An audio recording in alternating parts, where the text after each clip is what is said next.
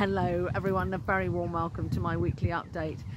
I think last week when I spoke to you, I was actually just heading off to the reception at number 10 Downing Street.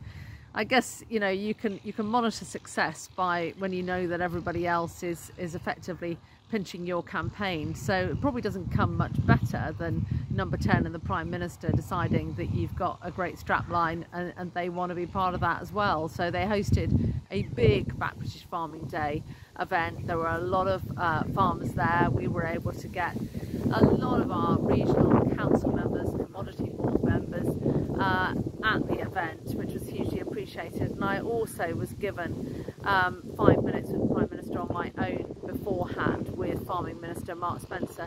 These meetings are always absolutely critical, and often the way in the past is how we've got things over the line. I remember back with Boris Johnson when we had 10,000 in a seasonal workers scheme. So it might not seem much, and many of you probably frustrated by the sort of constant PR that everyone seems to be involved in, but those one-on-one meetings are really, really important to have.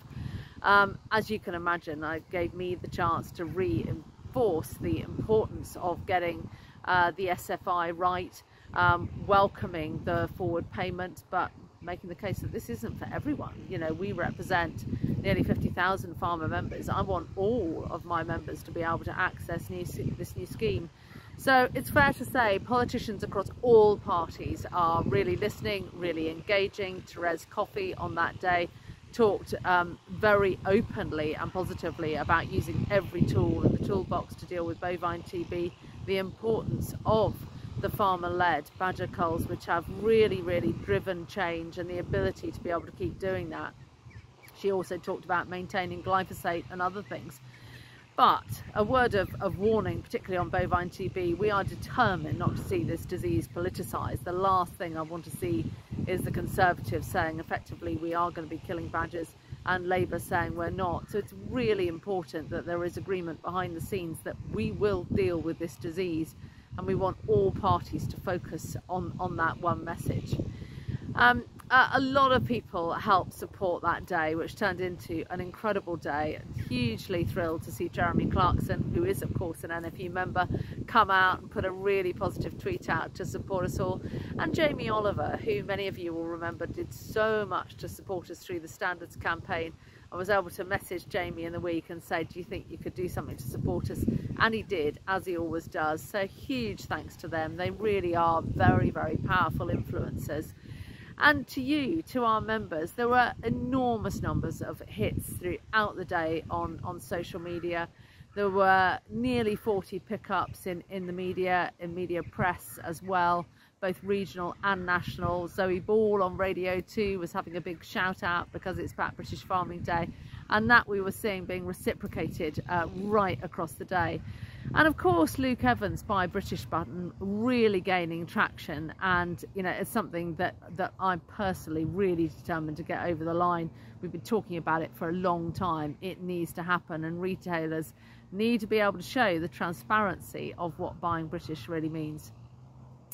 We hosted our SFI live event, and I think the numbers that signed up to be part of that is really telling. So we had well over 1,000 people sign up wanting to get an update from our experts in this field. Claire Robinson, who's been leading very much on the technical detail. Richard Wordsworth was on the call, and of course led by David Exwood, Vice President, who's been leading a lot of the policy work on this. I opened it up just with, I guess, a bit of looking back, why we've called for what we've called for, why this is far from in the right place. You know, this is about the few and not the many at the moment, and I want to see a scheme that is fair to all farmers, that is accessible to all farmers. But I hope for those that joined, it was a real helpful update on where we are right now and understanding the technical detail. And I think that in itself says a lot, the fact that so many people wanted to be able to hear what this means for their business. Obviously, individually, it's difficult to answer those questions one-on-one, but I think everybody went away a lot wiser. And if you want to catch up with it, please go to NFU online and have a look through. I'm sure it'll be really informative for every business out there. So as ever, wherever you are, you can see it is finally sunny on this farm, but my goodness, after 40 millimetres of rain in the last few days, it's been extraordinary weather, it really has. So I hope you're well, please do take care, many thanks, and I look forward to speaking to you again next week.